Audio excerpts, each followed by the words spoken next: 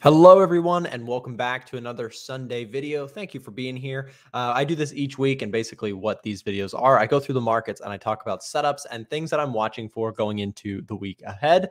We've got a lot to talk about today. As you know, there is just so much movement going on with the Forex market recently. There's been a lot of volatility, and if you've been on the right side of that, it's been great. If you've been on the not so right side of that, it's been a little bit tough. So hopefully what we can do in this video is talk a little bit about trade setups and things going on in the markets that could be helpful for you going into this week. We are going to talk about the dollar. We're going to talk about gold. We're going to talk about a couple different currency pairs here and some of the upcoming news that could be market impacting for you to keep an eye on going into this week as a trader. Before I do, if you have been meaning to join our Discord, I do want to make sure that people are aware of this. This is the last chance to get 40% off of our Discord community. If you've been watching me on YouTube for a while and you've been meaning to join our community, this is going to be your best chance of the entire year to get 40% off the group. If you would like access, you get access to our trade alerts. So any trades that I take, you can join our chat rooms and meet other traders from around the world. You can join our group to see all the different in-depth research that our team here at A1 Trading is doing. We've got a full staff that does all the work behind what you guys see inside of the Discord. And then also we do have coaching webinars throughout the week to answer your questions and to work with members. And then we also have strategy and software libraries available. So software libraries, by the way, do include that A1 trend scanner that has recently been released for members who choose to go for the gold membership. So with that said, there will be more information down below in the description. If you would like to join us in the Discord, there's a link and a promo code to get that bestowed upon 40% off, which, like I said, it really is the biggest discount of the year. So if you'd like to join us, that's your best shot. So I want to make that aware to the people who have been meaning to join us. Okay, so the dollar. Let's start with the dollar here going into this week. The dollar sold off pretty strongly last week. Last week was a really bad week for the US dollar. We started out here, you see this beautiful little pin bar, sort of ugly doji looking candle here that all of a sudden just started to roll over as the market sort of came into play last week. And you can see that we pretty much saw a continuation throughout the week. There's a period of consolidation before ultimately rolling over and continuing those losses right on into Friday with the Fed meeting from Jerome Powell. Now, is the dollar just time to collapse? Is it really over here for the dollar, or is this just a pullback before the continuation? Well, a big thing that I want you guys to pay attention to is the fact that we do have NFP this upcoming week, which is a big deal. Anytime you have NFP, that has potential to really move the markets. And I do plan on actively trading this week throughout NFP. Like I said, NFP is basically is a huge market impacting news figure. If you don't know what it is, it's basically unemployment here in the US. So overall, the trend here in the US dollar still seems tentatively intact. You do have the moving averages lining up nicely here on the 4-hour chart, and on the daily chart, you can also see the same thing. You've got this nice little uptrend going on since we've sort of bottomed out from the lows of the year. But going into everything this week, I would just be hesitant with the dollar just because, again, we don't know what those jobs figures are going to be. By the way, that is going to be on Friday. We can head over here to forexfactory.com. And you can see, of course, that September 3rd, Friday, we do have the NFP news, which, like I said, is likely to be highly market moving.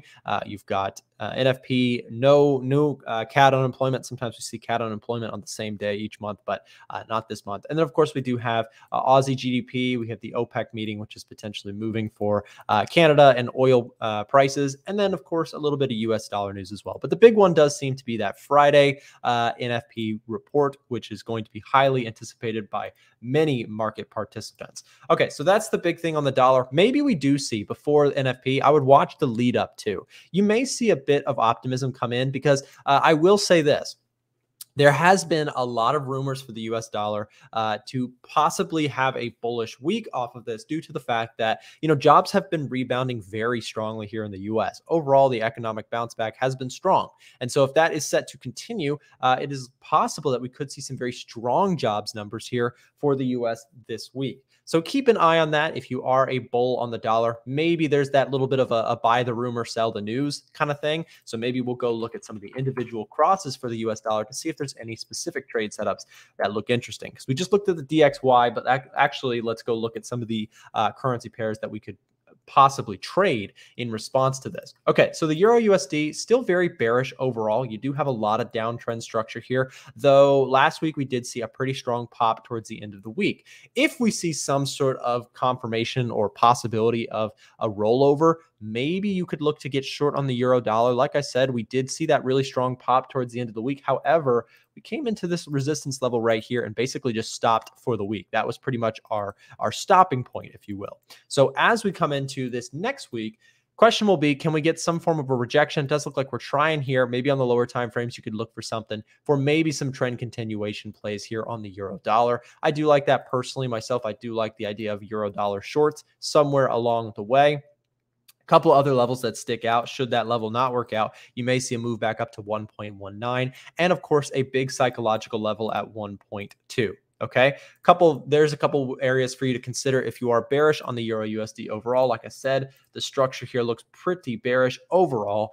We saw that big sell-off back in June, and now it's just a question of whether or not that's going to continue. And again, when you get these little counter trends, you have to look at these, in my view, as a counter trend, as a trend trader, right? These sort of counter trends as possible movements to look to get short to continue the play. So that is my opinion on the Euro USD. We'll go ahead and watch that one closely this week for sure. The next one is going to be the pound dollar. Pound dollar, similar story. Lots of bearishness for this one, though doing a bit better than the euro here this week, I would say. We did see a very strong bounce for the pound off of these lows down here at 1.36. So we did see a lot of buyers come into that area and a little bit of a higher low here for the pound. So if you're watching the pound from a bullish perspective, a couple things that I would note is if you think that the pound is headed higher, we saw a little bit of rejection towards the end of the week. As a bull, if you were a bull, you'd probably want to see this thing break out and do one of these guys, right? You'd like to see that level of what was resistance actually start holding as support and show some strength for the buyers. So we will watch that one for sure. Again, going to be dependent on that US dollar jobs report towards the end of the week. But leading up to the end of the week, there may be some intraday or short-term swing trade opportunities for you if you're watching things like the pound. For me, until this thing breaks or shows signs of breakouts, to me, this thing is mostly bearish just because, again, we've got structure to the downside. It does seem overall like sellers are in control. And until that changes, for me, this is more of a seller's market than anything else. Okay, so that would be my opinion. Maybe you do see a little bit of rejection. Same thing with the euro. If you see signs of breakout to the downside on the lower time frames, we may have gotten engulfing candles, etc. on the 1 hour chart. Let's go look at that really quick. Here's the 1 hour chart. Not quite engulfing, but a little bit of rejection up here at 1.377, let's say, somewhere in this range. And so going to be watching that for sure going into next week. For the sellers, one other thing I will point out is that we do have this little higher low. Sellers, you'd love to see this thing break out underneath, right? And to show a lower low. That would just be a very good thing for sellers who are looking to see this market roll over. Okay, next thing is going to be dollar yen. Dollar yen had a little bit of sell-off there on Friday. We saw a really strong sell-off for the dollar, and the yen quite jumped comparatively speaking. Looking at the 4 hour chart, you can kind of see this thing has been a very ugly, choppy uptrend right now. But in the overall context of things, the dollar yen for me has been very range bound and is mostly just likely to continue until we get something that is very, very market moving for the the dollar yen. I don't have too much of a bias on this currency pair at the time. If we see, like I said, when I say range bound, what I mean is this market is just back and forth and back and forth. And until that really starts to show, maybe a break to the upside or a break to the downside, until we see that confirmation, that follow through somewhere, for me, it is mostly just looking to go, or just to wait until one of these events happens and then look at the fundamentals, look at the technicals, and try and make a decision from there. So this one is not my favorite of the currency pairs right now. Let's take a look at dollar CAD as well. Dollar CAD got a really big haircut there towards the end of the week. We saw a little bit of a bounce back, but then all of a sudden, bam, that Friday Fed meeting launched dollar CAD down to the lows almost of the week, just shy of that. If you're watching this thing from a bearish perspective, watch this level here at 1.26. If you get some form of a breakout, that could lead to further selling going into next week, especially if that OPEC meeting has something that is very bullish for the oil market. Because again, Canada, we've said this many times on the channel, Canada is very much sort of correlated to the oil market. Their economy is highly, built around oil. So if the demand for oil is going up, then that is generally good for their economy. if the demand for oil is going down, that could be worse. So again, watch that OPEC. You know, if you're really interested in watching for CAD news, keep an eye on things that could be said during the OPEC meeting, etc. And again, from a technical analysis perspective, watch that 1.26 level. Seems like a pretty big spot for the bulls and for the bears watching for the breakout. So couple things to look out for going into the week on dollar CAD. Okay, next one is going to be AUD USD. AUD USD was an interesting one for sure. The A1 trend scanner that I put out a video yesterday with this one. The A1 trend scanner, let me see if I can pull this up for you guys. AUD USD was actually an interesting print on there. We had a little bit of an overbought reading. So this is the A1 trend scanner. And you can see just by what the tool here has printed is it's in a overall bearish trend, right? So it scanned the moving averages here. And then for the signal, you can see that it is poking up into a pretty strong level of resistance and an overbought reading on the RSI. So an interesting little scan there. I think that this has the potential to be bearish next week if the trend does want to continue. Again, this is a long-term downtrend indicated by the moving averages that we've selected for the A1 trend scanner. So by the way, what I mentioned earlier with this whole the gold membership package, you actually get the A1 trend scanner as, you know, down below at the bottom there. You can see the strategy and software library. The A1 trend scanner comes with the gold membership option. So if you are interested in getting this tool, if that would be helpful to you, then by all means, you may check out the gold membership option down below and support us with what we try and do here on the YouTube channel. Basically, the community is a way to fund all of the, you know, my staff and you know, the video equipment and everything. So if you would like to join us, like I said, there's information down below in the description.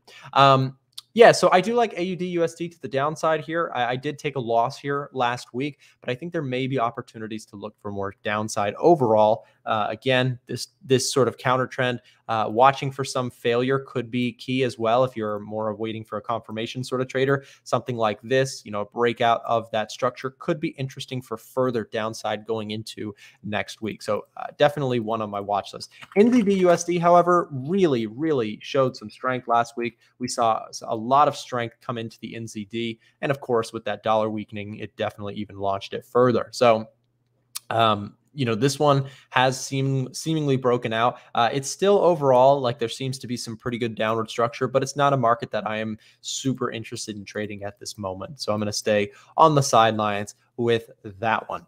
Next one is going to be gold. So let's take a look at gold here today and see if we can talk about gold. So gold had a really great week, closing up there at just over 1817, which is a really big move to the upside for gold bulls. Crazy volatility there. Because remember, just a few weeks ago, August 21st, we were down there. Sorry, actually August 8th.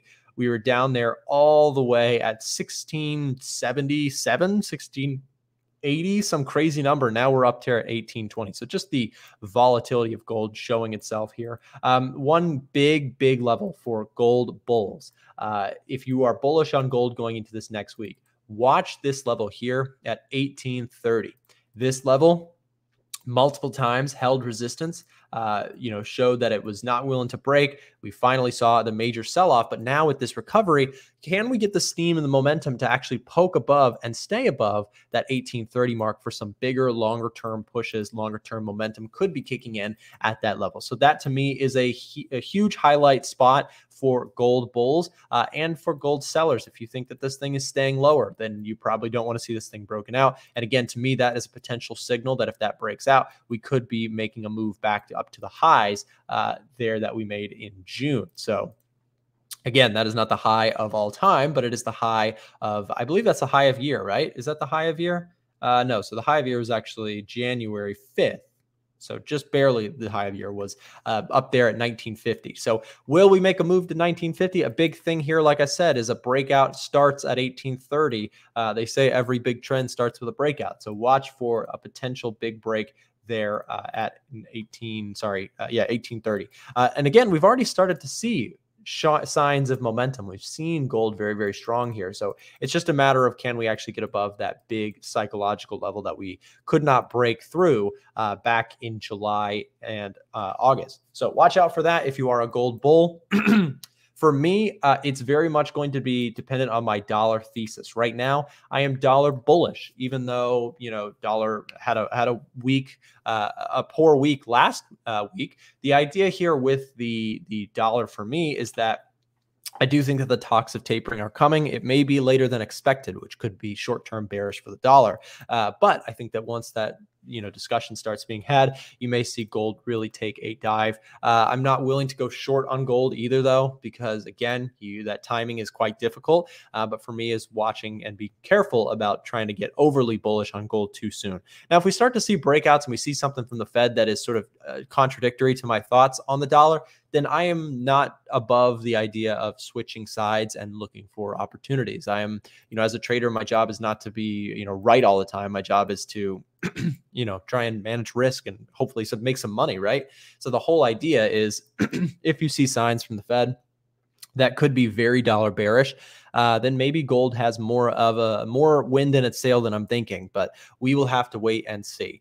So that is pretty much everything I have for you guys today. Like I said, it's the last chance to get that 40% off sale. There's a code down below in the description. You punch that code in, you get 40% off the gold membership, and you get access to everything that we talked about in this video, the membership, the software tools that we have, etc., and join our webinars, things like that. So hope to see some of you guys in there. I hope you have a great week this week. Trade safe, and we will see you back